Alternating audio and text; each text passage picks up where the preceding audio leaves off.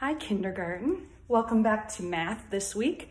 We are working on adding and subtracting out in the real world. So when we have to put things together in the real world, we're adding.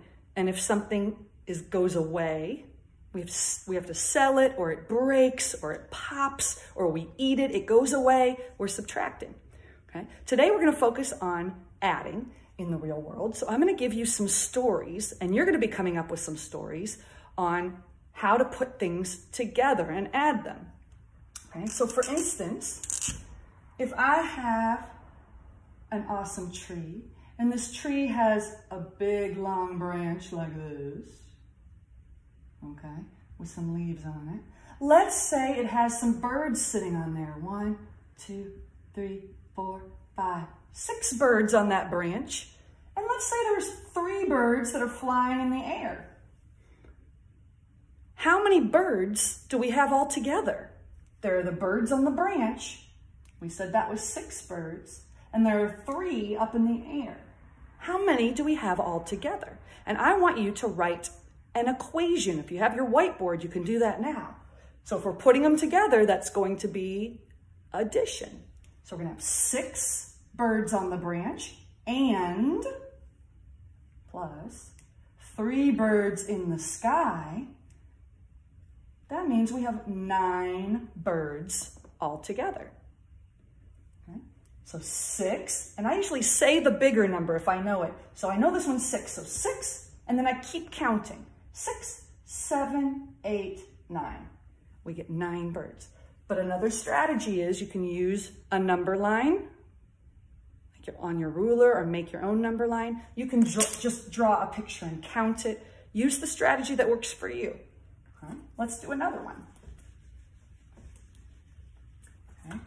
Let's say that, who loves robots? Tyson, right? Okay, let's say Tyson has 1, 2, 3, 4, 5 robots in his room, and he has 2 robots in his toy box. So we have 5 over here and 2 over here. How many robots does he have in all? Well, again, we're going to put them all together, so we're going to be adding, right? So we have 1, 2, 3, 4, 5 over here, 1, 2 over here. So I'm going to write 5 plus 2 equals 5, 6, 7. Okay? If you're using your number line, 0, 1, 2, 3, 4, 5, 6, 7, it would look like this. We'd start at 5, and then we're going to hop forward, because we're plus, we're getting bigger, 2 hops.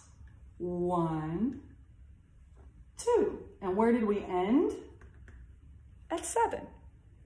Okay, so these are all strategies that are things that you can try to solve the problem. Okay. Let's see, how about this one? Let's say I have a big leaf out in the garden. There's my leaf. And my leaf has 1, 2, 3, 4, 5, 6, 7, 8 ladybugs. Oh, they are cute. So I have 8 over here. And then over on this leaf, I've got 1, 2, 3, 4, 5, 6 ladybugs. And my question is, how many ladybugs are there all together? Well, if we're putting them together, what are we going to do? Add. So we have 8 over here and 6 more equals 8. I say my big number, 8, and I keep counting. 9, 10, 11, 12, 13, 14. And again, you can also use your number line. Start at 8 and hop. 9, 10, 11, 12, 13, 14. Okay. 8 plus 6 is 14. Who remembers how to do the turnaround fact? See if you can write that down on your whiteboard. What's the turnaround fact? 8 plus 6 equals 14. turn the numbers around. So what is 6 plus 8? If we started with our 6, 6, 7, 8, 9, 10, 11, 12, 13, 14. It still equals 14. Okay, you guys know what to do. Okay. So today, I want you to practice your addition word problems. I'm going to give you some equations up here. And on your whiteboard, I want you to write down the equation and I want you to solve it and see if you can make a video and come up with a story that goes with your equations. Okay? So let's say we're going to give you 3 plus 5. What does that equal? Okay. How about 6 plus 4? How about, oh, that got wonky. Let me rewrite that one so it's a little straighter. 6 plus 4. How about 2 plus 7? How about 9 plus 8? And how about 5 plus 6?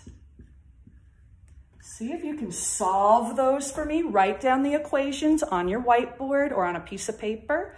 And you can use little coins or counters or beans, anything you want to make a picture. You can draw the picture on your whiteboard. You can use your number line, whatever you want. Solve them for me and put the whole equation with the answers, the sums. When we're adding, we call the answers a sum. Write the sums, try to come up with stories that go with them, okay? And remember, you can always pause the video to write these down. See you tomorrow.